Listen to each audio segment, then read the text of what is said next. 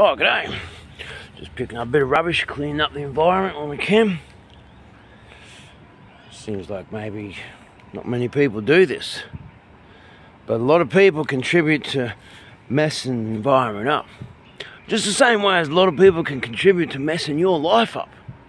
Messing up your moment, messing up your situation, taking your time away. Stealing time, as they say. Being vexatious to the spirit, all kinds of things like that. A disruption, an interference. How do you make yourself idiot-proof?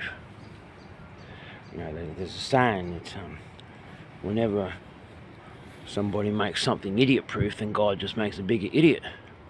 I don't know if there's any truth to that or not. What is an idiot?